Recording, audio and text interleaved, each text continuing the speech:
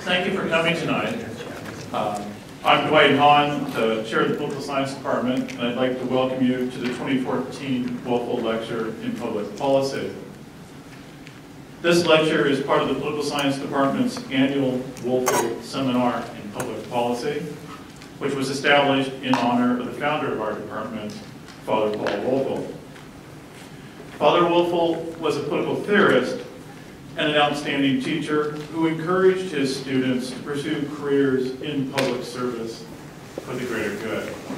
And clearly our speaker tonight is in that tradition. I also want to mention today's lecture is co-sponsored by the Northeast Ohio chapter of the American Constitution Society. I'd like to thank ACS chapter president Mike Moody for assistance from the chapter for publicizing this event.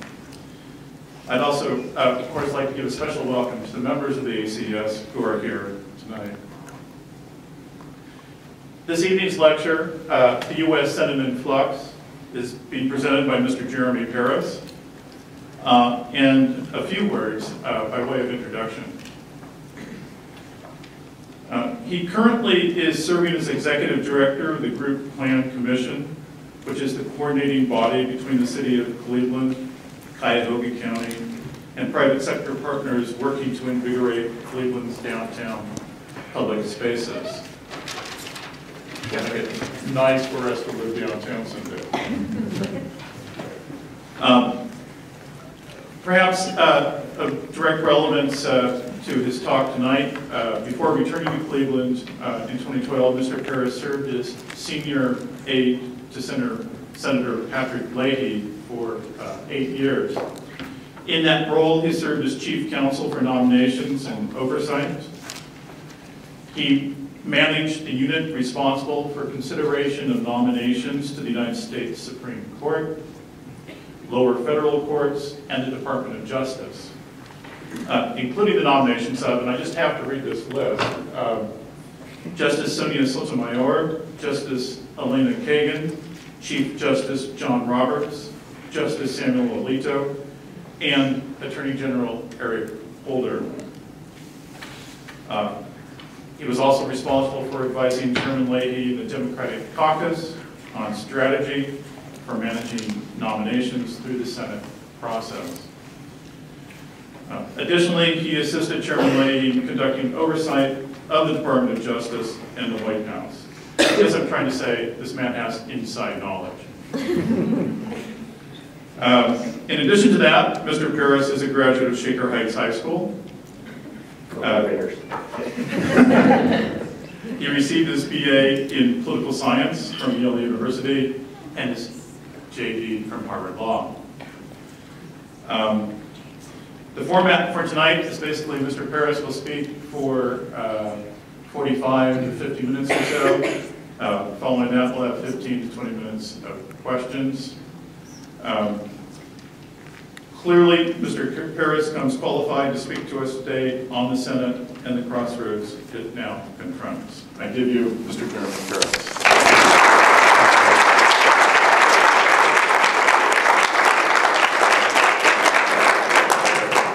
So, first of all, can you hear me on the mic? We're trying this out. Is that perfect? Okay, great. This is one of those many moments when I wish I was like my old boss, Senator Pat Leahy, who was, I think, about 6'5", and would have towered over the podium. But I'm so honored to be here today to talk to you about the U.S. Senate. And I think it's a credit to you, a credit to John Carroll and the community that so many people have turned out to hear this lecture about the U.S. Senate and the Senate rules and how they affect us all. You know, Dwight has tried several times to intimidate me in the course of doing this lecture. One, he sent me the list of people who have delivered this lecture in the past. And it is a hard list to live up to, so I'm going to try to do my best. A lot of greats from the area, a lot of greats from the country have come here and address this crowd. Second of all, he was clearly very surprised and disappointed I did not come armed with a PowerPoint. So I'm going to try to hold your attention wrapped in the old school way with words and frantic gestures. So please lock the doors. I also, in addition to thanking Dwight, I want to thank Sarah Schiavone, Karen Connell, and the rest of the John Carroll Political Science Department. I've gotten to know a bunch of you today. Really nice to put this event together. I've already had a great day here at John Carroll. I had a chance to sit and talk to the most fantastic set of students at lunch today, and I'm no longer afraid of the questions I might get here, because I think I got all the tough ones there. But people are really excited. It's exciting for me to see people so excited about public service, about the government, about the way our community should work. And it's funny, my uncle Jimmy just walked in, and he is a lifelong Shaker resident, and he had the same reaction I did when he came in the door, which is, I've lived in Shaker my whole life, and I have never been to John Carroll. And that is true for me too. I feel like the gates have finally opened. I have finally been let in. I grew up not far from here, hanging out in Fairmount Circle, where Pizzazz was once our gang and had the world's best arcade, where CBS was once Campus Drug, and my parents had a charge account there, even though it was not the 1950s, it was the 1980s, and we had credit cards. And I did buy a lot of candy on that account. I also want to thank Mike Muty and the American Constitution Society, who have co-sponsored the event today. If you don't know about the American Constitution Society, they're a wonderful organization. They promote the vitality of the U.S. Constitution, equality, individual rights, liberty, and equality. Terrific organization, very in the spirit of what I think we're going to talk about today. I'm so happy to see so many friends and family here, and I hope not to disappoint. I do want to name check one great John Carroll alum who is not here today, because he's handling something that I would have been handling for my day job when I'm not addressing it. It's Tony Coyne, who is the board chairman of the Group Plan Commission. That's where I'm working now. We're revitalizing Cleveland's great public spaces.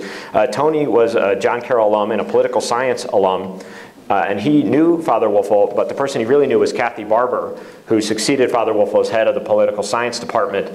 And she was, I think, the first woman to head that department, because I guess she was the second person to head that department.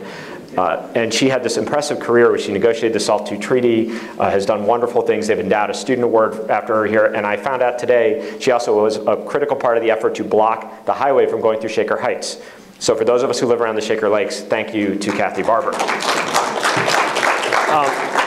All right, so when Dwight first asked me to do this, he said, why don't you come and give a lecture about the Senate rules? And I said, great, that is sure to draw a big crowd, light everyone's hair on fire. Who wouldn't want to hear such a lecture? You can go see my seminar series online about Robert's Rules of Order. And, it strikes me that few things should matter less to people than the arcana of how the Senate operates, how it works.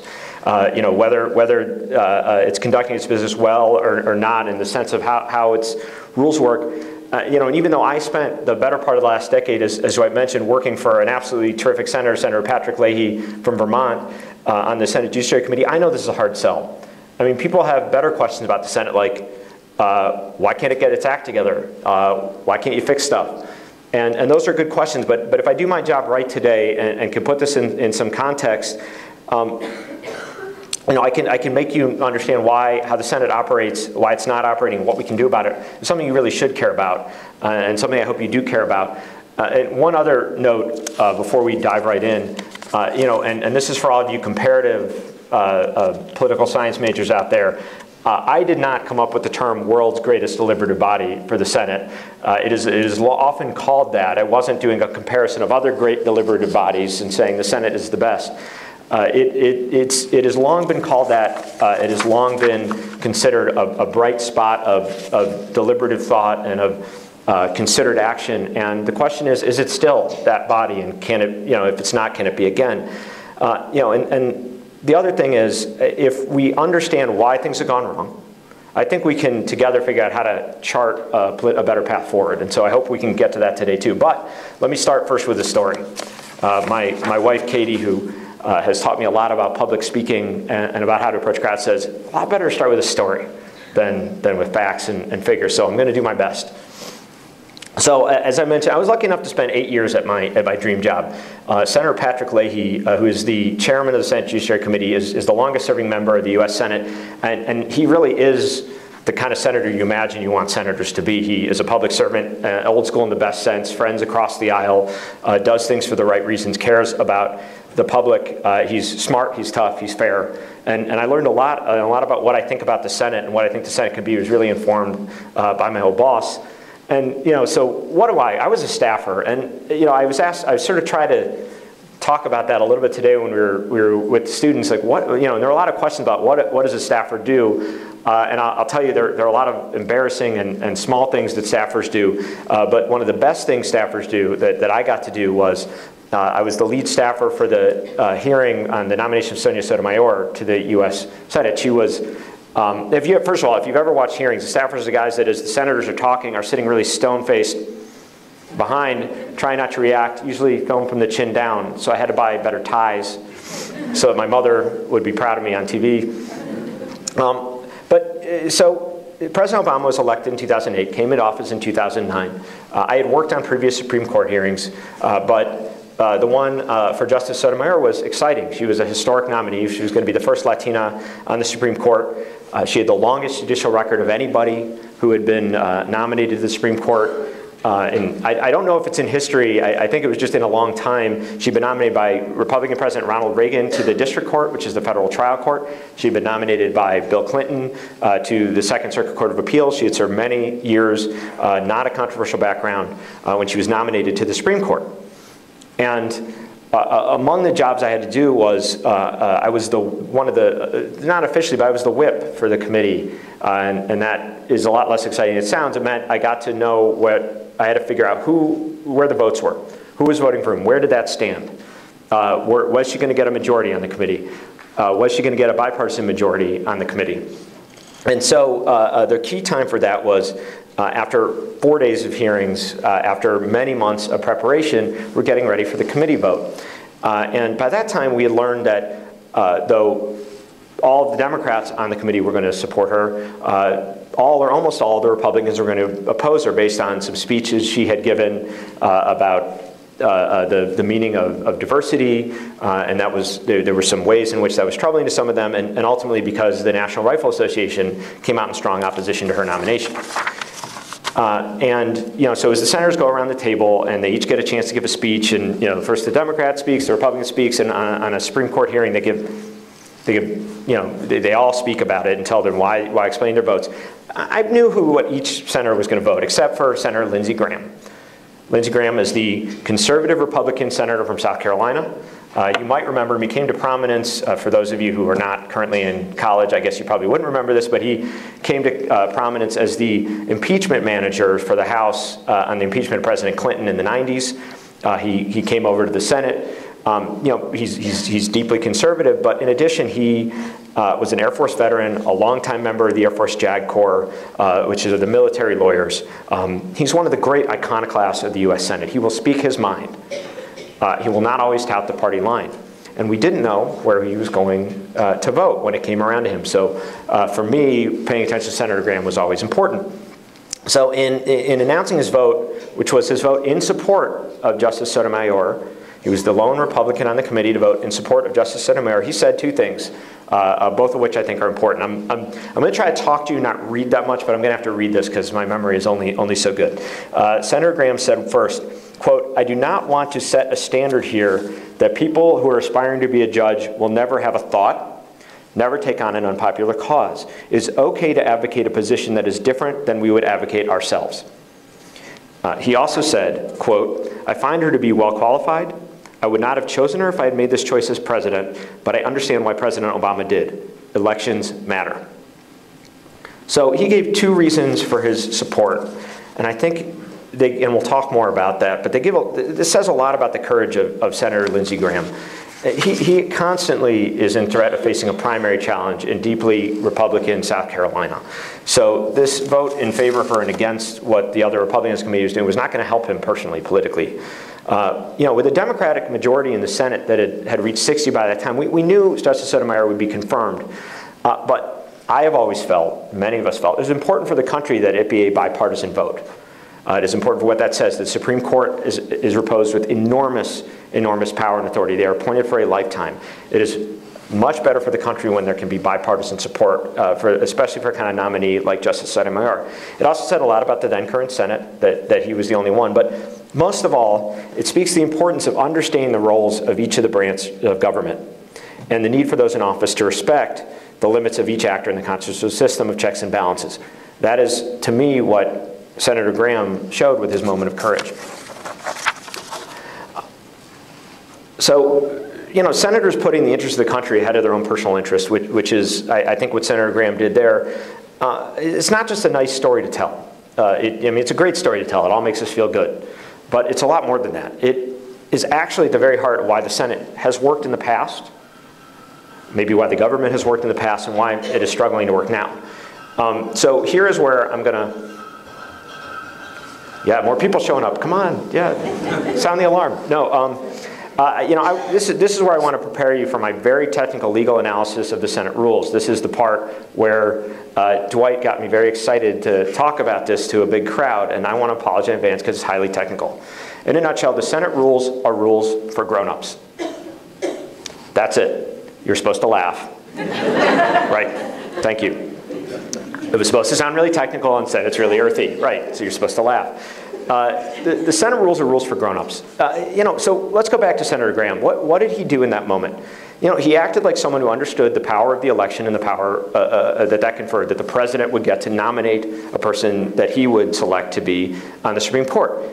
He acted like someone who understood that a nominee might not always agree with him, but that didn't make them a bad nominee. That is something that senators from both parties have over time. Had many people that exhibited. Senator Leahy voted for the nomination of John Roberts when President Bush nominated him. He was confirmed, I think, about 80-20. And it was a lot of that same. They didn't vote for him because they thought they'd agree with him. They voted for him because they thought he was super well qualified to be on the Supreme Court. Very smart, very gifted.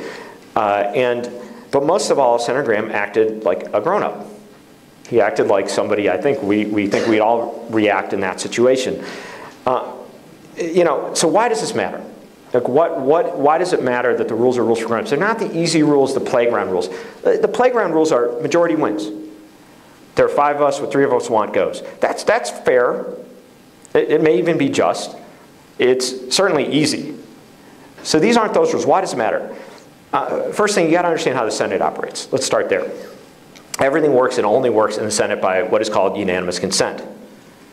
That any senator has the power to object to almost anything, and in so doing, stop that from happening totally. Am I killing you with the camera by wandering around? All right, thanks. Sorry, I just realized I don't want to be that jerk who's in and out of the frame. So that gives a lot of power to each senator. And you know, you want them to not take that to the nth degree and abuse it at every cycle. You know, we are you're going to hear terms when I talk, and maybe some of you ask about filibusters, about cloture, which is the vote required to end a filibuster, and about all these sort of complicated parts of Senate procedure. And as I thought about this and really did think about how to address some of how working there I knew some of these ins and outs, how it worked, it really boiled down to me to one central principle, which is that the only way the Senate works is by unanimous consent. That is the only way to move anything forward, and anybody can stop that at any time. So let's walk through it for a moment. How does that work in practice? Why does that matter? Well, you know, most of the Senate day, you could have a vote. You ask unanimous consent to recess for the day. You ask unanimous consent to move to an amendment or a vote on some matter, no matter how small. You ask for unanimous consent to move to a resolution in honor of a post office. I mean, those kind of things. You have to ask unanimous consent to suspend the onerous requirement that a bill be read 3 times. These bills can be long, so this poor clerk up there reading, straining their voice, and you're going nowhere. The Senate's going nowhere. Nobody's going, you don't do any other business. And all because one senator objects, and it's the easiest thing in the world. The only mechanism to overcome that objection is what we talked about. It's cloture. Cloture vote is the vote to end debate and move to a vote. And through most of the Senate's history, though not all, and it's not in the Constitution, and it wasn't there at the start, you have a vote by a supermajority of the senators to end debate, and then you move on. This takes a long time. This takes a long time because there are all these other rules about 30 hours of post-cloture debate. It takes everybody to the floor to do something that could be done with the snap of a finger. And so that's the only way the Senate's ever worked. And what that means is the norms and practice of the Senate, as opposed to the rules of the Senate, are really what is important. It's really important to have people that understand, let's not take this to the nth degree. You know, I may not agree with this nominee. I may vote against this nominee. I don't like the president who nominated this nominee. But I am not going to stand in the way of the nominee getting a vote. A majority will win Minority will lose, and we move on. That's true for legislation. That's true for any number of things. And so why in the past were there fewer filibusters, more getting along? Was it that these were good people? I don't think so. I mean, if you know history, I mean, these are some terrible people. I mean, people would beat each other up on the floor. I mean, these are, people supporting slavery. I mean, these were not always good people, but there were always pressures, and there's hard pressure, there's soft pressure. The leaders have to assert control over this whole process. Do you want that committee assignment? Well, you're going to support me moving this to a vote. Do you want me to support the thing you care about, your vote? Well, you better support mine. If you want to get out on the weekend and go home for recess so you can talk to your constituents, well, we're going to be here all week. I got nowhere to go. I'm not in cycle. I'm not up for election, so I'll stay here all weekend. And so those kind of pressures are easy to push. So, there's a way out of this with a rules change. That rules change is adopt the rules of the House of Representatives. Adopt that playground rules, that majority rules. Boom. Majority wins, we're done, we're out. All this nonsense of one senator saying, you know what, I don't want to pay for our debt, and I'm going to stand on the floor and shout about it and not allow a vote and screw up everybody's Christmas. And it doesn't matter. We could adopt rules that are majority wins. The House certainly operates more smoothly than the Senate.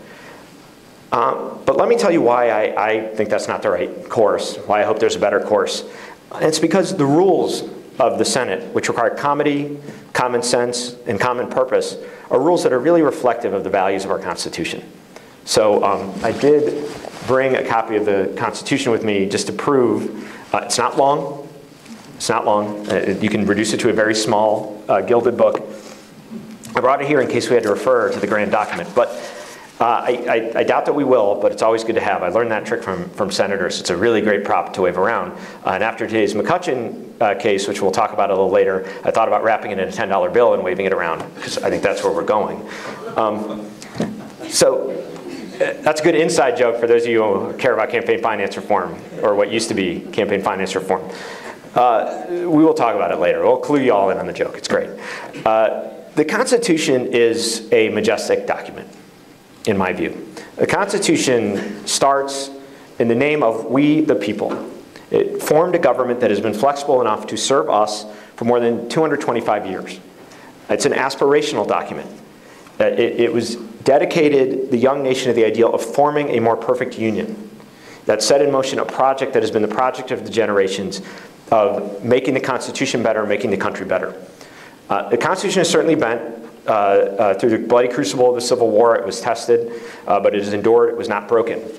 It was once a protection for a small group of slave-owning landowners, and it's now gone on to become the bulwark of freedom, serving the basis of Brown v. Board of Education, the Civil Rights Act, the Voting Rights Act of 1965. It has been a part of our path of inclusive democracy. The genius of our Constitution is it is not just rules on a chalkboard. It's not a narrow set of prescriptive rules that would have been rendered obsolete long ago.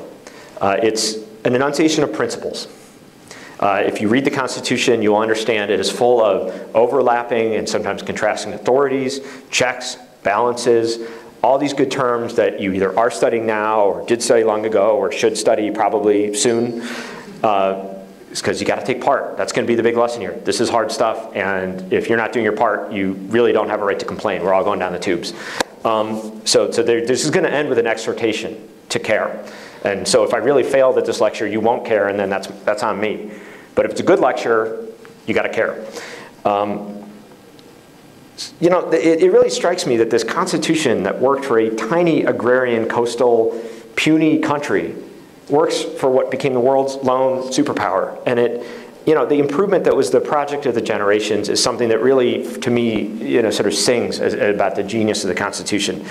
It started with the Bill of Rights, with the eradication of America's original sin of slavery, with the 14th Amendment that provided equal protection of law to all Americans, the 19th Amendment that didn't grant women the right to vote until 1920.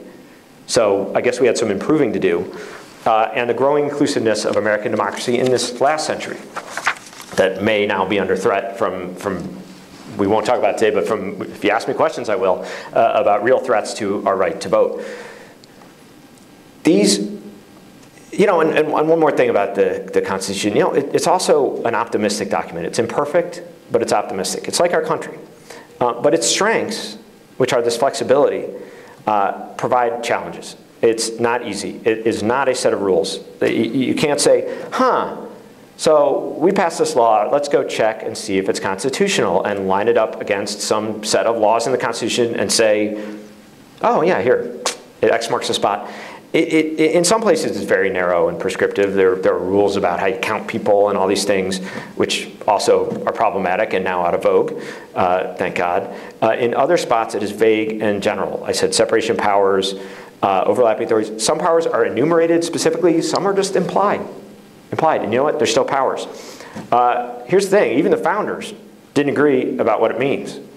The original political parties, which were every bit as fierce as they are today, I mean, these were people who truly believed the other side was totally betraying the founding, was betraying America, were traitors. These were the people who wrote the thing. They started it. Jefferson was in France, sure, but everybody else was there. They were there, and they formed the political parties. To support ratification, James Madison and Alexander Hamilton and John Jay wrote the brilliant Federalist Papers. They explained, they defended their creation. These are really great to read. They also don't all agree, so first of all, don't expect that to be easy. But only a decade later, these would be the greatest political foes, fighting over the meaning of the Constitution they had defended only years earlier.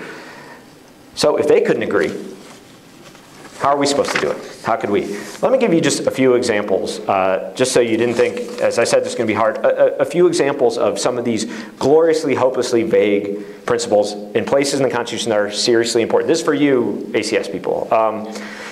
Article 1, Section 8, the General Welfare Clause of the Constitution. This is one of the most important clauses. It is part of the enumerated powers given to the U.S. Congress. It says, Congress shall have the power to lay and collect taxes, duties, imposts, excises, to pay debts, and provide for the common defense and general welfare of the United States. So, what comprises general welfare? That's pretty broad. That's pretty broad. For what it's worth, this is the clause under which Chief Justice John Roberts very narrowly upheld the Affordable Care Act. He upheld Obamacare. 4 of the justices would have struck it down. They said this is not a proper use of the general welfare clause. Here's another one. Probably the basis for more laws that have been passed by Congress than any other, the Interstate Commerce Clause, also found Article 1, Section 8, really good article, really good section. It says, the Congress shall have the power to regulate commerce with foreign nations and among the several states and with Indian tribes. To regulate commerce. So what constitutes commerce? What constitutes regulating? Whole areas of law have formed around this really simple little clause and what it means. So one of the most famous cases interpreting this clause was Wickard v. Filburn, in which the court upheld that the growing of wheat by a farmer for use on his own farm was subject to regulation by Congress, because by producing his own wheat, he would buy less wheat from other people. So it affected commerce. It doesn't get much broader than that. That's really broad. That's everything. More recently, a case called Gonzalez v. Raich, this is a fun one, 2005, the court upheld a law criminalizing the production and use of homegrown marijuana, even where the states approve its use for medicinal purposes, because it would have a substantial effect on the interstate market for marijuana, an illegal substance. So the test was formed, substantial impact on interstate commerce. What does that mean? Well, one would think, and this is, where I'm going to try not to come across like a wild-eyed liberal, but I did, I'll just, full disclosure, I supported Obamacare. I know many of you oppose it. It doesn't matter for the purpose of this example. What matters is the Affordable Care Act comprises 1/6 of the entire U.S. economy. Yet 5 of the 9 justices said this didn't count as regulation of interstate commerce. So that's not to say I have the answer to that question at all, but wow, hard stuff. The list could go on and on. People here and elsewhere teach whole courses on this kind of stuff. But what we see in these cases is where where the language is ambiguous and the meaning of clauses is revealed over time. And it often changes, but it's revealed over time as they're applied by Congress, they're in laws that they pass, by the president and how they interpret laws as they execute, as they enforce them, most typically defined by the courts exercising the role of judicial review, a role also not clearly spelled out in the Constitution. But courts, by our 200 years of tradition and law, have the final say on this is constitutional, this isn't, until somebody amends the Constitution again. This process of revealing meaning, creating tests, even where the court seeks to construct bright line rules, is really a reflection of the competing and balancing interests in the constitutional language. So that's all well and good when you have a court to decide that. Now, we may fight about that. I'm going to talk later about today's decision in McCutcheon v. FEC, which is a very important Supreme Court case handed down only hours ago, with which I'll preview to the end. I totally and completely disagree with. Tough luck. Law of the land. Court said so. But what happens when the different constitutional responsibility stories are in tension, but the only ones who get to decide are the people who are having the fight in the Senate? What happens when the people having the fight have to decide the fight? That's where it gets fun.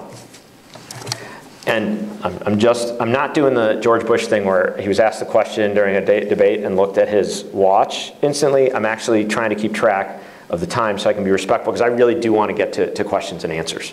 I think that's a lot more fun than maybe just listening to me talk. So one of the things I worked on, I was the head of the judicial nominations unit in the U.S. Senate. I managed that unit for Chairman Leahy for several years. Judicial nominations is the place where senators go to have a fun fight. It's the place where all of those tension points really come. So let's go back to the Constitution for a second. The lifetime appointment of federal judges and justices is defined, spelled out, Article 2. Article 2 is the part that gives enumerated powers to the President of the United States. It says, quote, "He shall nominate and by and with the advice and consent of the Senate shall appoint ambassadors, other public ministers and consuls, judges of the Supreme Court, and all other officers of the United States." So that's clear on one hand. It's not a hard formula. President nominates, Senate offers advice and consent, and then you get an appointment. In practice, of course, it hasn't been that easy. This is so interesting to me, maybe it'll be interesting to you, because how advice and consent operates requires constitutional balance. It is a place that all three branches come together. President nominates, Senate confirms or doesn't confirm, to staff the third branch of government, make sure we have a functioning judiciary. That interrelationship of the three branches is incredibly important. Judges serve for life. They're there far longer than the presidents that nominate them, often far longer than the senators that vote on them. And the elections really matter, because the election decides the president, who then, and the composition of the Senate, who then, we'll see what the judiciary looks like for many years. Many years. The decision today in McCutcheon, the decision last year, or 2 years ago now, to severely limit the Voting Rights Act, were the product of a judiciary largely supported by Republican presidents over time, even though the decisions occurred at a time when we'd had a Democratic president for several years and a democratically controlled Senate. This is that fun tension, and it's intentional. It's intentional that we have multiple and overlapping sources of power. So, of course there have been fights by the parties for many years over judicial nominations because they're so important. What's the right test to when you're evaluating a nominee? What litmus test do you use? What's an appropriate question, an inappropriate question? What makes a qualified nominee? But the disputes have gone on for so long that it can seem like the Hatfields versus McCoys. If you follow this, it's like the world's oldest blood feud. And it feels like both sides are pointing the other for the original sin. Was it the 60 nominees to President Clinton's that never got a hearing in a Republican-controlled Senate? Was it the half dozen of President Bush's nominees that Republicans felt were unfairly filibustered in the Senate in the last decade? Almost enough already. We know everybody did bad stuff. I often think like when the Senate changes hands, we should have an exchange of the talking points, because each side will be fighting the other side, and you can really get turned around if you've been in the Senate long enough. But each time we reach this tension point, there's been a political resolution of the problem that has allowed the path to move forward. A political settlement that tweaks the process and lets it move forward. And you know, we're in a time where clearly there has been a slowdown in nominations. We've had about 10% of the federal judiciary vacant for a long time, for many years. Usually the nominations spike when a new president comes in, and then they go down as the pipeline gets filled with judicial nominees. That happened with President Clinton, happened with President Bush, hasn't happened with President Obama. It went up and it stayed up. And you know, why should you care? I mean, there's some part of this, and this, you know, it's funny. This was my job for years, and I struggled with this. How do I make people care about this issue? Is it some imaginary scorecard? You're right, I'm wrong. I'm right, you're wrong. I mean, you know, why should you care? Well, everybody needs timely trials. Plaintiffs, defendants, big corporations, people who have been victims of discrimination need a quick resolution of their legal claims. When we don't have enough judges, that process slows down. The delays, the vacancies have an effect. And you know, when you break it down, one of the key notions that we all, I think about America is that you get your day in court. You get your day in court. Well, that's getting harder and harder. So what happened with the Senate rules? And Dwight, I'm really coming down to answering your question of what happened to the Senate rules. So the short answer is there was a big fight over the D.C. Circuit. The D.C. Circuit is often called the second most powerful court in the land after the Supreme Court. It is a federal appeals court that has an unusual jurisdiction over agency decisions, administrative law cases, a lot of terrorism cases with a national reach to its decisions. Many of the judges on the D.C. Circuit have gone on to become Supreme Court justices. It clearly matters. The blood feud over courts has found no better battlefield than over the D.C. Circuit. Elena Kagan, now on the U.S. Supreme Court, was once a D.C. Circuit nominee who never got a hearing. It was ironic when she came up that people complained, well, you've never been a judge. How could you be on the Supreme Court? Well, I was too busy being Dean of Harvard and Solicitor General of the United States because you wouldn't let me be a judge. So I guess it worked out for Justice Kagan. You know, Democrats fought very hard against President Bush's nominees and filibustered. Several of them filibustered one successfully, and many Republicans felt who was extremely qualified. This is something that really had struck a nerve.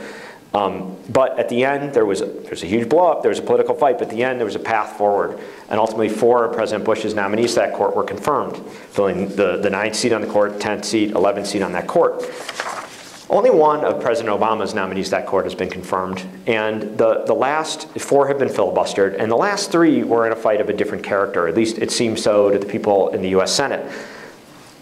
The old fights were all about the specific nominees. This nominee is too liberal. This nominee is the wrong position. We're gonna use our power of advice and consent to stop this nominee. Or this nominee is too conservative. Their views are outside the mainstream. We can't envision them being on this court making these decisions. Well, this fight was different because in this fight, the Republicans in the Senate said they want to stop President Obama from appointing anybody to that court. Full stop. No more nominees to the D.C. Circuit. They said there don't need to be enough judges. There are plenty of judges on the court. There are a lot of reasons why they might not have wanted Democratic appointees on that court, given some of the things that the court would be deciding. But you know, they shut down the process entirely. And you know, I understand the impulse. I really do. And I'm not trying to paint some party in a bad light and the other party in a good light. I understand the impulse and fight. The problem is that here there was not a political settlement. The system has stopped short in the past of the kind of constitutional crisis that we faced. You know, I can't type the word either, and given my job, that's actually been really hard. A lot of spell check. But you know, the constitutional crisis not only threatened the ability of the D.C. Circuit to function, it threatened the ability of the president to do his constitutional responsibility. This is one of those places the Constitution is hard. You have tricky questions of tension between different parts of the Constitution. The president has to execute the law. The president has to see to it that the third branch has enough judges to do his job. The Senate has the power of advice and consent. Both of those powers are important. Both of those powers were in tension. In the end, the majority leader, Harry Reid, changed the rules to end the supermajority requirement for filibusters of judicial nominees. This is the part that does get technical. He lowered the number of senators needed to end debate, move to a vote on a nominee from 60 to 51 to a bare majority. That meant that in the instant fight there, those 3 nominees to the D.C. Circuit were confirmed. The filibusters ended, they got voted on, they're now on the D.C. Circuit. You know, my reaction to that was basically resigned sadness. You know, I did want those nominees confirmed. I had left the Senate by the time this happened, but I hated that it was necessary. You know, we spent years years trying to keep the process moving forward in a productive way despite enormous provocation on both sides. And it felt like that time had come to an end. And it didn't solve all the problems. What we're seeing is the use of all those other rules, the unanimous consent I was talking about. We're seeing that used to gum up the works, maybe even worse than before, to make it harder at every step to move nominees forward. So it may have solved that initial problem. I don't think it solved the real problem. And this is why I say we need rules for grown-ups. There are real limits to change in what you can do with tweaks to the Senate rules unless the Senate returns to normal. I mean, short of House rules, House of Representatives rules, majority rules. You could do away with all the rules of Senate, do away with the unanimous consent piece, and just make it that clean up or down. Short of that, I think you got to go really appeal to people's better nature. And I think looking at the clock, I could go on about the Senate rules, but I think we'll move on to, this is the part I call threats to constitutional balance. Like, what are the threats? Why does it matter that the Senate maybe, past the point where those political settlements come out to save us from those constitutional crises? Well, the most obvious effect of partisan gridlock has been the regular use of the filibuster to basically make it be a de facto 60 vote requirement to do anything in the US Senate. The result has been that this Congress and the last have been among the least productive in US history, at least in recent US history. We've all heard about the Do Nothing Congress. Was it Harry Truman, 1940s? Am I right? Okay, anyway, this is like the worst since then. The scorecard's pretty bad.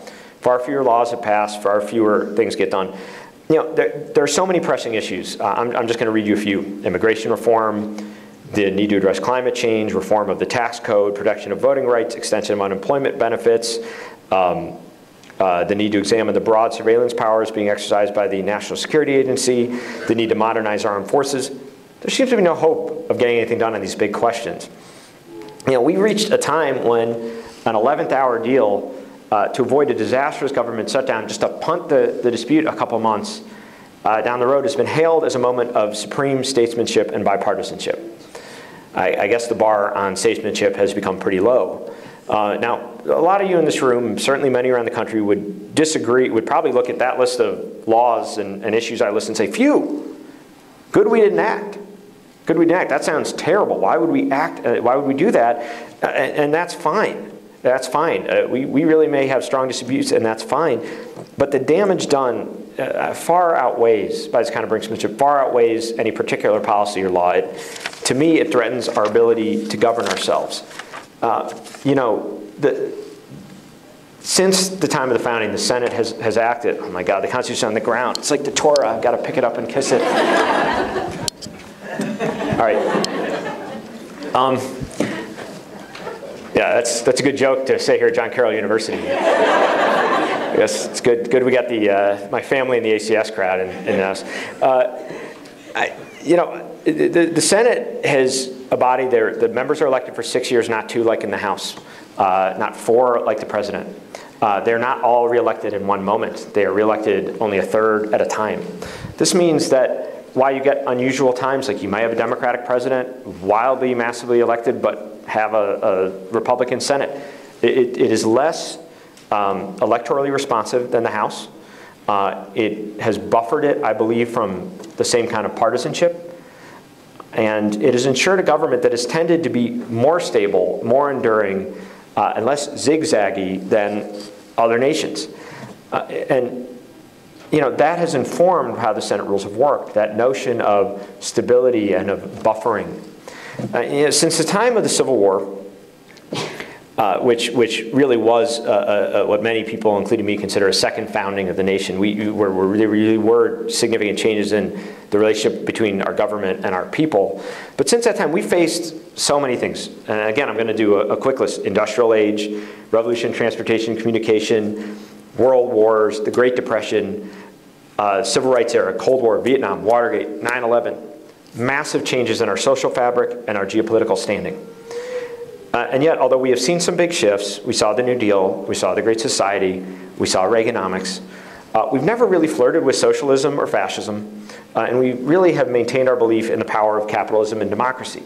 There has been a real stability at a time when many European nations, we saw what happened in World War II. We saw what happened in the Cold War.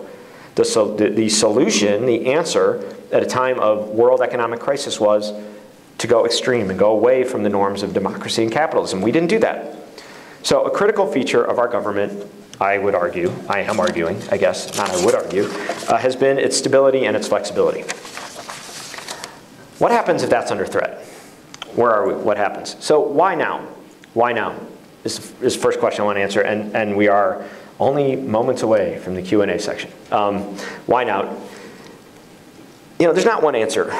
There have been some significant long-term trends that have led the Senate and the Congress to be very different than it once was. The first is the increasing polarization of the political parties. You know, for a lot of historical reasons, the way the Democratic Party and the way the Republican Party were born, one was a bastion, the Democratic Party came out of the support of slavery in the South. The Republican Party was the party of Abraham Lincoln. And that changed over time, but very slowly. And so until a generation or two ago, you still had Northern liberal Republicans, Southern conservative Democrats, but those coalitions came apart. The New Deal coalition came apart, and what you've had is parties that are increasingly all one or all the other. More liberal Democrats, more conservative Republicans. You also have regional hegemony among parties. The Northeast is more Democratic, the South is more Republican. What that means is an individual senator might have, you know, who once had competing pressures. Their home state pressures. Are you a farm state? Are you an industrial state? Are you both? Are you on the water? You know, what are the issues pressing your state? You'd have ideological issues. Are you conservative? Are you liberal? You'd have party issues. And all those things would pull on you, and you know, I mean, there were tensions going different ways. There was an incentive to cross-party action, to finding natural allies. And that has been reduced. That has been reduced. The incentives have gone away from extremism. Now all the pull is on the poles. It's away. It's not together. Those are the strongest forces. When those incentive and awards all pull the act one way, you have trouble. We actually talked about this today. It's something I hadn't really focused on in the class we had. You know, one of the success stories and the counter stories has been the success of women in the U.S. Senate. Have done quite a good job of having some successful cross coalitions to get things done in the Senate, which have nothing to do with their particular ideology, but are some common issues, and it's sort of a path forward. More of that, I hope. And just a second. The media environment has changed. It's become commonplace to talk about the 24-hour news cycle. Well, that's really passé. I mean, it is now the up to the second news cycle. News is tweeted out, it's blogged about, it's commented upon, it's reacted upon before it can be understood or digested. There's no context. The ability to know instantly has corroded, in my view, the ability to work together. You know, if I disagree with somebody and we are leading opposing sides of a fight, what if we have a sidebar conversation outside of the Senate chamber? There's an anteroom, it's public, there's press there, there's people. What if you pull me aside and say, oh, maybe we can work together on so-and-so issue? Some reporter hears it, they tweet it out, it's up there. Then I'm getting whacked on Fox News or on MSNBC. I'm being taught a traitor to my position, and I will back away quickly before the media train leaves the station. This kills the incentive for developing ideas, reacting to ideas, and deal making. The third issue is money. Money. So today, and this is where I said I'd get to today's Supreme Court case, there was a case a few years ago called Citizens United that many of you have probably heard of, which opened the floodgates to basically unfettered corporate money being spent in elections, though not directly on candidates, by the candidates' campaign themselves, but it unleashed a flood of money. Today, the Supreme Court issued a decision called McCutcheon v. FEC, which got rid of limits on the ability to aggregate donations. It used to be you could give a certain amount to one candidate, a certain amount to another candidate, a certain amount to a third candidate, but there's a total limit that you could give. The limits were like 48,000, 70, really high limits. This did away with that. Now, that alone will probably affect some set of hundreds of donors that are going to be giving that kind of money. But it certainly signals that all campaign finance reforms are soon to be wiped off the books. It was a 5-4 decision, John Roberts writing for the majority, Stephen Breyer writing for the minority, and Roberts' decision cited First Amendment issues, equated the First Amendment with the giving of money. Justice Breyer pointed to the fact that Congress has studied the issue and shown the long effect that of this kind of money and giving would have on a corrosive effect on the political process, and that it could and would lead to corruption. That is what Congress considered. Chief Justice Roberts disagreed. He said, I don't see the connection, and did away with that law. So we certainly, this is here to stay. We're going to have a lot of money in politics, money that can mask and twist, money that the need to raise it, constantly. I mean, the figure I'm about to cite has got to be at least 10 years old and totally outdated, that a House member needs to raise $10,000 a day from the time they're elected to get reelected. I mean, it's crazy amounts of money. It makes it harder to work cross-party. You cannot turn off the siphon of fundraising if you want to stay elected. I want to quote an old Justice Brandeis quote. Many senators quote this at hearings. It's a great quote. He said, quote, "Sunlight is the best disinfectant." What he meant was transparency will lead to accountability and undo corruption. But what if we are in an era when transparency does not yield accountability, or when it's unreliable, or when it leads to retribution? Is sunlight still the best disinfectant, or does it just make you a better target? That is unfortunately the era that I think we're in, and it is those pressures that I think have led to the undoing of some of the traditional Senate norms and practices that held us together. So, the title of this was The World's Greatest Democracy at a Crossroads. At a crossroads. So we're at a crossroads. Where are we and where do we go from here? So at a time of the greatest strife in our nation's history, as Abraham Lincoln was inaugurated, the South, many of the states of the South had instantly seceded from the Union. He was trying desperately at the time of the inauguration to hold on to Virginia, literally right across the Potomac. I mean, I used to go out to bars in Virginia and be able to walk home to DC. It's really close. He was trying desperately to hold on to Virginia, and he ended his first inaugural address with an appeal to his fellow Americans. Here's what he said, quote, "We are not friends, wow, see, I'm already in the modern era. We are not enemies, but friends. We must not be enemies. Though passion may have strained, it must not break our bonds of affection. The mystic cords of memory, stretching from every battlefield and patriot grave to every living heart and hearthstone all over this broad land, will yet swell the chorus of the Union when again touched, as surely they will be, by the better angels of our nature." So, first of all, Abraham Lincoln could write a speech. That much is clear. But what is notable about Abraham Lincoln, in my view, our greatest president, is that he understood human nature in a way that few besides Shakespeare ever have. That one's for my mom. He understood that people are not all good or bad. They contain with them both good and bad, but he had faith that the good could and would even win out. Even in that bloody crucible of the Civil War, he held on to that faith. So looking at our strained political system now, I wonder, have we set up a system that puts our representatives, our senators, our congressmen, our officials in position to be touched by the better angels of their nature? Is that what we are rewarding? So I always cringe when I hear people blame Washington for the problems of Congress, because not a single senator in Washington was elected by Washington. All right, when I lived in Washington, I didn't get a vote. Believe me, I understand the frustration. I was literally faced with it professionally every day. But the senators come from all the 50 states. But therein lies the solution. All right, the good news is the power is ours. It's ours here in Cleveland. It's ours here throughout the country. Democracy is hard work. There are no easy answers. But whatever your ideology or background, we need to find ways to elect people who can reach across for solutions and who don't disdain compromise. And most of all, we need to find people who do not see heroism in tantrums. Norman Ornstein, who delivered the Woelfl lecture in 1994, he's at the Conservative American Enterprise Institute, has written extensively and despairingly about the current dysfunction in government. He, together with Thomas Mann, wrote a great book in 2012 that I tried not to totally rip off for this lecture, called, quote, "It's Even Worse Than It Looks, How the American Constitutional System Collided with the New Politics of Extremism." So the book offers a very salient critique of where we are. It offers some good insights in how to improve the system, but it also acknowledges it's a long slog, will require hard work. So here is my sort of prescription. Attitude, not ideology, is the problem. In reality, the differences between our views and in our backgrounds, I think, has probably, in many ways, never been more narrow. The acceptable scope of debate is far more narrow than it has been at other trying times in our past. And yet, we've seen a doubling down on an attitude when compromise is seen as weakness and purity tests rule the day.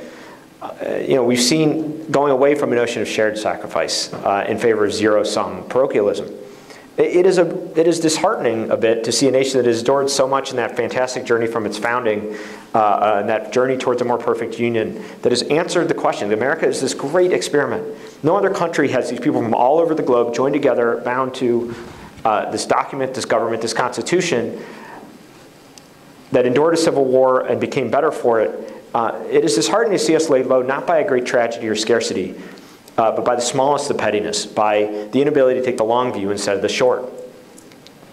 And I'm not talking about something as simplistic as civility, okay? I'm really not. I'm not Pollyanna. I'm not saying let's be nice to each other. Every once in a while the Senate erupts in bipartisanship and they all choose to sit together at the State of the Union, find a Republican buddy, find a Democratic buddy, sit together. It's nice, sure, but I'm actually talking about the willingness not to be civil, but to put the good of the country ahead of narrow self-interest and scoring political points. More moments like the story I told about Lindsey Graham. Certainly it was not in his political interest, but he put the best interest of the country first. Let me be clear about what I'm saying, and I'm about to wrap up and take questions. I'm not talking about a weak middle ground. I'm not talking about giving up on your values, giving up on your principles, and saying, let's just find some mushy middle. That's just not what I believe. I've been on political fights. I've fought for legislation. I worked on the Voting Rights Act. I've worked on a number of judicial nominations. I participated in elections. I really care about this stuff. I am not advocating for a squishy middle.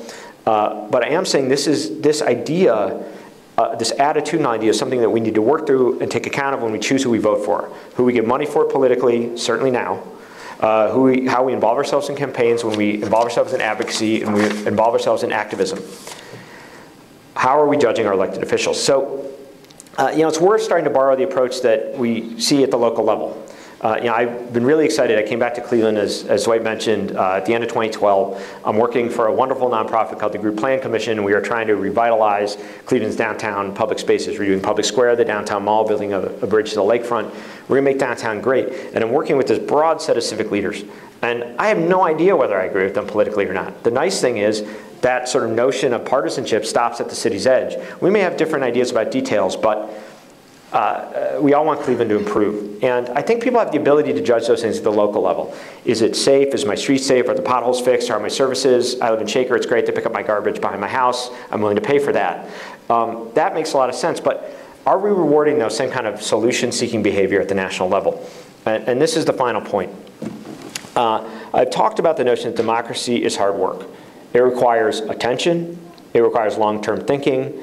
Sometimes, though not always, triumphing over short-term gains. And I have great faith in Americans as friends, neighbors, community members, family. But what has been missing is exporting that sort of notion of community and those values and that attitude to the national government. And the national government, in my view, is not of them. It is not of them. It is not an other. It's actually an us. It's actually the people we choose to send there and to do our will. So the question I have, and I'll have this for you, and I have it for me, is not what should they do, but what should we do? And I think we have the power to make things better. So that is the end of my lecture. I'd love to take your questions.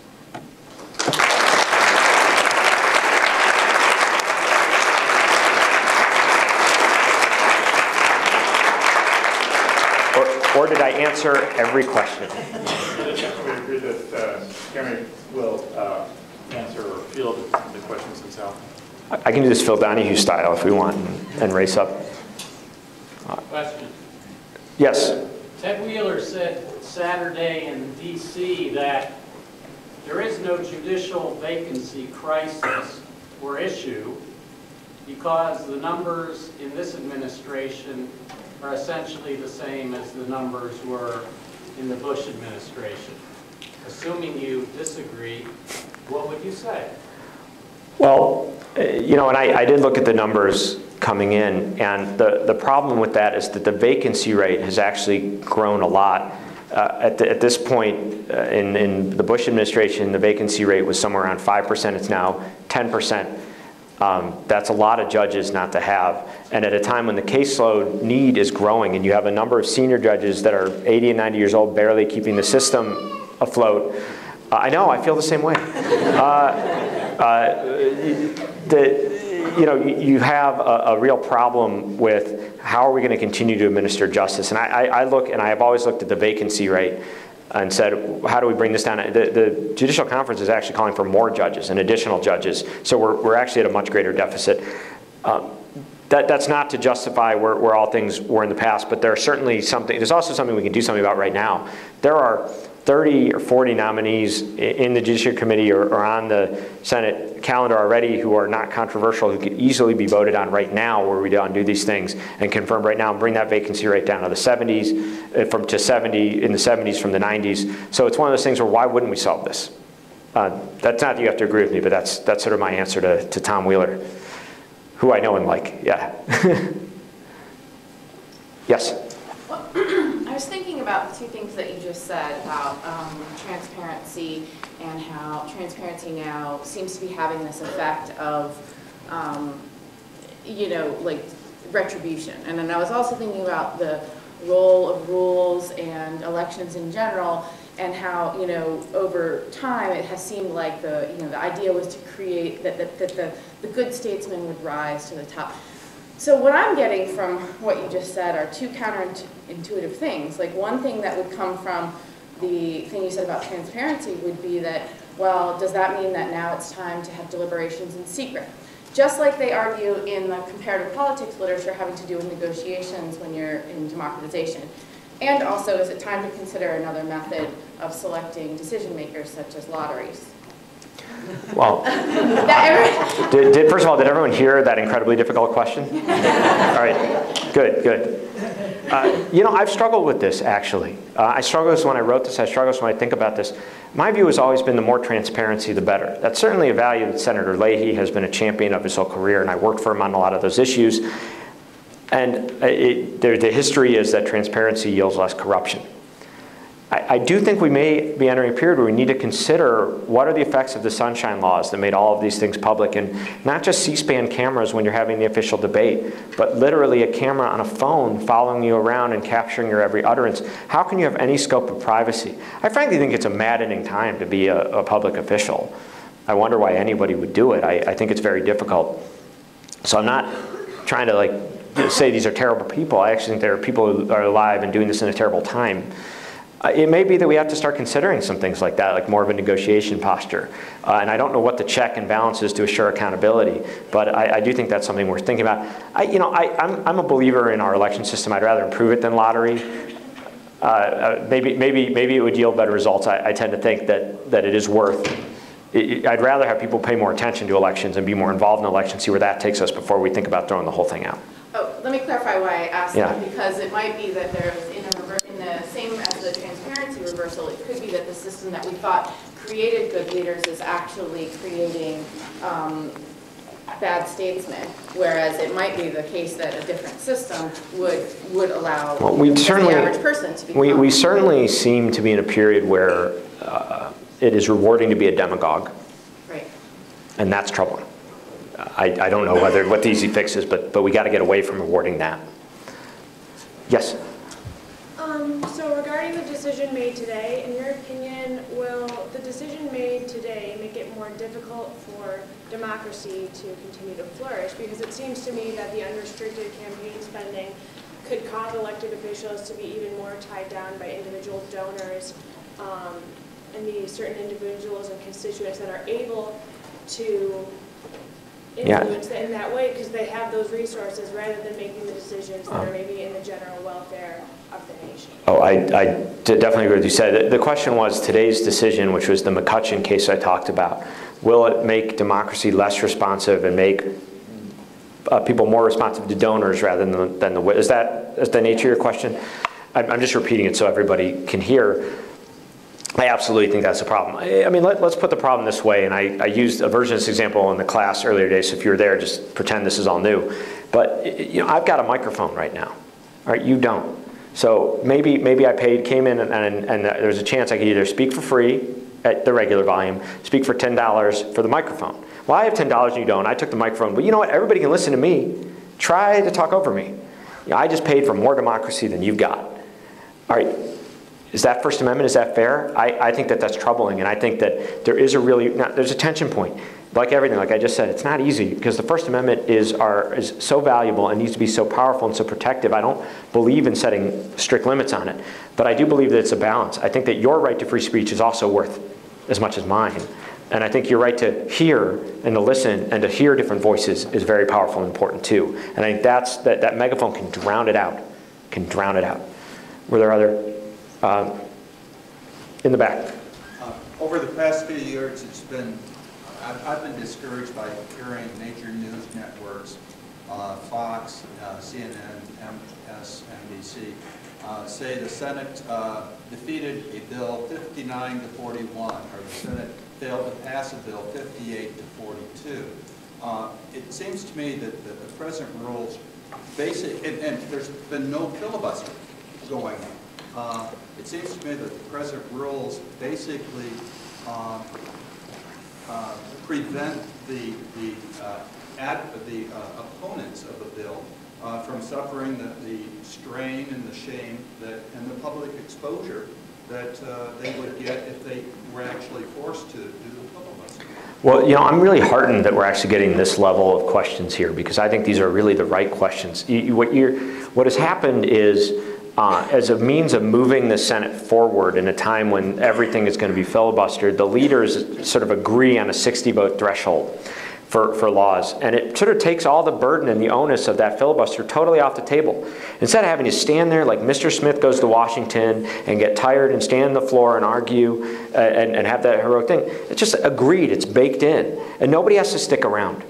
There's like two people on the floor. Nobody has to bear the onus of objecting and blocking. And that 60-vote threshold has made it too easy for a minority to painlessly draw blood. And you're right, 59 votes and you couldn't pass the thing? In some instances, maybe that's okay. But in this instance, and with that being the regular order, it's really problematic. It's certainly counter-democratic. And a lot of good proposals out there that are worth thinking about how to roll that back, how to promote an active filibuster. One of the proposals is that the funny thing about cloture votes, that vote to end a filibuster where you need 60, is it requires 60 yay votes.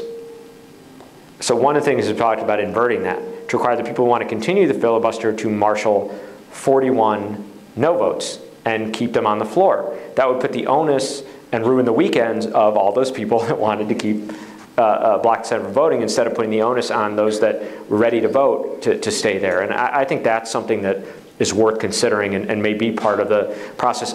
One more note on that. You know, the process that the majority leader used to get rid of the filibuster on judicial nominations, which was just a change in Senate rules, is theoretically available now and is something that I am sure future majority leaders will consider whenever they want to pass something in the Senate and don't have 60 votes to do it. I would suspect we're going to see a lot of changes in the near future. Did you? Uncle Jimmy, yes. I'm going to embarrass you by, yeah. That's all right. I packed the crowd, it's great. I've been embarrassed before. Jeremy, for many, many years, the theory was that Supreme Court justices who were nominated and were to the extreme one way or the other, moderated generally their behavior when they got on the Supreme Court. Hugo Black being the best example. This seems not to be the fact anymore. Judges appointed to the Supreme Court, in fact, get more extreme as their longevity increases. Is that perception true? And if so, why? Okay, so the question was, traditionally Supreme Court justices, while extreme at nomination, have moderated their views over time, and certainly on the court, we seem to be going away from that, where if anything, they get more extreme on the court. I think it's in part a process of the nomination process, which I was a part of, which does not reward a full airing of views. It rewards, you know, sort of more narrowly catering how you talk about your views, so that you don't have that full reveal. You know, I think of that every nominee comes before the Senate Judiciary Committee and swears homage to the precedent, and I'll follow the precedent, I'll apply it fairly, I will never deviate from it. And then they get on the Supreme Court, and of course, instantly, poof, gone. They'll do what they want. I think the Citizens United case and McCutcheon case did away with 100 years of precedent in certain respects. The Voting Rights Act case did away with many years of precedent, even though the justices who voted that way had all pledged adherence to the precedent. Now, I don't know, I certainly agree with you that it is true. I agree with you that it is true. I don't know fully why it is true. It's clear that Clarence Thomas has not grown less conservative since being on the court. And I think that Justice Scalia, who has always been sort of bombastic and interesting and iconoclastic, has, if anything, gone further down that road as his career has gone on. And the Chief Justice, who I think many hoped would be sort of more narrow and constrained, has in some ways been narrow and constrained, but clearly has tried to move the court in directions. I don't know if that's also a product of the same modern media universe. This is one of those cases where I'm going to contradict myself totally. I think we need more transparency in the Supreme Court. I also think that it is crazy that we have these serious arguments and serious discussions, and we can't see what is happening in the court, that they don't have streaming video. You can watch streaming video of this lecture I am giving, but you can't watch the Supreme Court argue these critical things, and you can't even get a same-day audio or transcript. It really is maddening. I think maybe a little more understanding of that process, not less. The last thing I'll say about that is I have long favored putting more non-judges on the Supreme Court. The professionalization of the judiciary has become a real trend, where it didn't used to be the case that all of the judges on the Supreme Court, save Elena Kagan, were previously circuit court judges before they were elevated to the Supreme Court. It gives a sort of way that they write opinions and think about opinions that I think is not tied enough to the real world impact of those decisions. That's what happened in McCutcheon today. I think anybody who's lived the political process knows about the impact of money on the process. And so more justices that maybe come from different backgrounds could help soften that and bring a dose of reality to what the court is deciding. Time for maybe one more question. Okay, yeah, why don't you pick? Since I'm going to make you the heavy. Hi, I was wondering, you seem to lament sort of the gridlock in the Senate. But I wonder if you just comment on the fact that the framers of the Constitution thought that more gridlock was better because, the more we can delay legislation, the more we can maybe dam up the oppression of the people by the legislature. That's again, really the quality of these questions is incredible. Yeah, I think it was either Jefferson or Washington who called the Senate the saucer that cools the drink or the tea or the coffee. Anyway, cooling saucer. That's how it's planned. It's planned to be less responsive to the Democratic will, less easy to get things done in the House. A majority rules House, elected every 2 years, elected by these narrow districts, is going to be very responsive to whatever the political will is. And the Senate is buffered from that. The president's buffered from that in a different way. They set up electors. And frankly, the Senate wasn't even directly elected until the 20th century. Before that, state legislatures sent the senators to the Senate. So really, these were not representatives of the people. They were representatives of the state. And it comes back to my examples. I mean, you could certainly find lots of examples where maybe bad things were averted because the Senate wasn't able to act quickly, forced compromise. And we were talking earlier today about the role of filibusters in encouraging compromise and broad coalitions. And theoretically, that works great. I think what we're seeing in reality is the invitation to obstructing across the board is turning it from a cooling saucer into just a body that isn't working and isn't reflective even of a buffered democratic will. So it's not that it wasn't designed to slow things down. I think it wasn't designed to totally screw things up. Maybe that's a dissatisfying last answer, but I think it's a good question, something we need to think about how to maybe just ratchet it back a little bit. All right. Well, thank you.